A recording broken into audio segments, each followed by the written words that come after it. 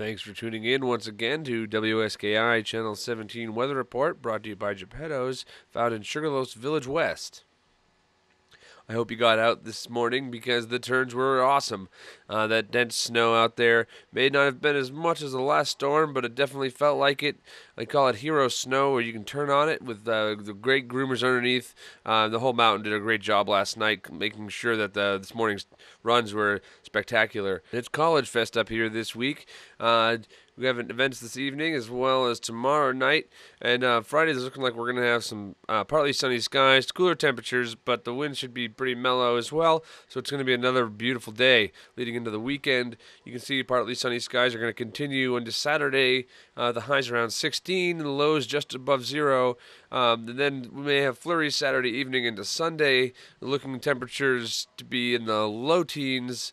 As well as lows down around zero. Monday should be a little cooler. Tomorrow we have 128 trails and trail sections available for you. 49 of those trails will be groomed this evening. It's looking like powder and packed powder, machine groomed conditions out there. Hopefully tomorrow Skidway, King Pine, and Whiffletree will be back online. The groomers are looking at Timberline, Bridle Chain, Tote Road, Spurline, Kings Landing, Hayburner, Narrow Gauge, and Lower Spillway, Sluice, Lower Gondola Line, Wedge, Lower Winter's Way, Candyside, Boardwalk, The Landings, Birches, and the Snowbrook. On the east side, we're looking at Widowmaker, Ramdown, Lower Boomauger, Two Hall, Whiffletree, Roller, Slasher, Scoot, Lower Windrow, good chance on the west side, and Haywire is going well for terrain parks. You'll see at 8:30 a.m. we'll have Snubber, Sawduster, and potentially Skidway at 8:30 a.m., which will provide access to the Base Lodge area as well as a beginner terrain down there, and give you access also to Whiffletree potentially at 9 a.m. And you'll see 8:30 a.m. DRCB, Superquad, and Skyline will be running as well. Due to that power outage the other day, the mountain is getting back on track and should be providing those services as well as the Base Lodge power shortly. King Pine will be joining Timberline at 9 a.m. and providing access to more experienced terrain towards the summit and the east side of the mountain.